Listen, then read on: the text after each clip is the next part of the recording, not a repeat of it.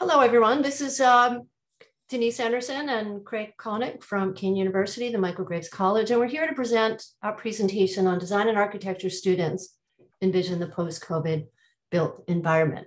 This project started in, this is a year-long project, 2021, and it is part of a university-wide initiative, and this is the design schools portion, design and architecture school portion of it. So the project objective was to utilize the expertise areas of architecture, graphic design, industrial, interior design, to research the pandemic's effect on people and public spaces and propose design strategies to improve communities. Again, we were in remote learning in 2021. This was an 8-week project. We met weekly, and students worked together to identify how architecture and design can envision the post-COVID environment. And we undertook, we have a childcare center on campus, and that was our first project that we decided to take with our interdisciplinary team of interior designers, industrial designers, and architects. And for graphic design, they took on this idea that a lot of the processes and communications of what it is, the methodology of what they have to do at the childcare center to be safe, made them fun and easy and informative. Our interior design students, architecture students looked at the play areas, the outdoor play areas, and ways to maybe transform them to make outdoor classroom spaces.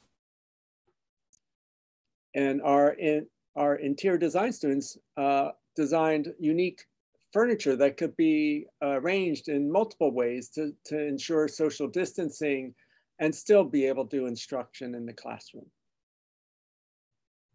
And I think one of our most fun industrial design solutions was to try to make the temperature reader that is put up to your forehead that can be a little bit frightening, actually shaped a bit like a pistol, into something more fun with animal shapes and ears that students, young students would enjoy. So in the summer, we continued our project, Craig and I, into a smaller team. It was just graphic design and architecture students. And we further developed the designs for the child care center. But when the child care center did not have funding to implement them, we then investigated 2 specific areas that were hit hardest by the pandemic. One was special needs education and mental health for people. So what we learned after the summer, after the project, is that our students were kind of frustrated with the lack of funding, and they were continually overwhelmed by the societal changes that were happening due to the pandemic. They also missed the larger group collaboration because it was just the 2 of them and their 2 professors. And they were really indecisive on an area to develop because the summer project was to develop an actual sort of solution like we did for the child care center. But instead, what we did, the students wrote a research paper. And then came the fall, and this is when we returned in person. And we asked students about their personal experiences in lockdown and observations of the world around them. And in my identity course, I assign a social design project each fall. And I asked the students, I gave them the opportunity that if they wanted to select a topic related to COVID, they could. And what was happening in the other sort of areas of in our college in architecture, interior, and industrial design, students were taking it upon themselves to actually incorporate COVID-related issues in their projects. And so what happens when students came back before they began that fall semester in person? They shared with us that they felt isolated, that they missed the lack of group collaboration, and that many transfer students after a year and a half were just stepping on campus for the first time ever. So I'm going to walk you through just a couple of 4 solutions in graphic design. And one of our students was how to create transfer students, create a smoother transition for first-year transfer students. And it was to create a transfer student club.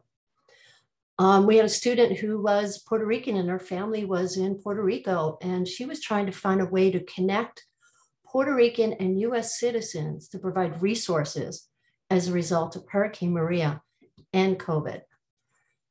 And then there was a student who had a project called Human Beings and how to educate people on undocumented immigrants as a result of COVID-19. So what she did was celebrated immigrants and all of their wonderful contributions. And lastly, we had a student who wanted to educate adolescents on anti-Semitism as a result of COVID-19 because it was really rampant on social media. And so she had a campaign to raise awareness of anti-Semitism. And in the design areas, the other designs, in the industrial design, we had a Christian who designed this at-home ventilator air purifier that was also had a decor that it could be accommodated rather than looking like an alien object. Then John Grega in the architecture school looked at demographics of income inequality, as well as places of where high pollution is in New York City, and proposed a housing complex that purifies on a larger level the air that would be breathed in that housing complex. Kim Wheeler, also industrial design, designed this Opal home healthcare monitor to be much more user-friendly. And lastly, Nicole Duncan tried to rethink the office post-pandemic to accommodate the distancing and safety and have them integrated so that they looked normal and not as something added on. In summary, we just want to, there's a quote from one of our students who was on our research project, is that students use this project to help empower them to help others and also to be part of the solution for the next pandemic. Thank you. Thank you very much.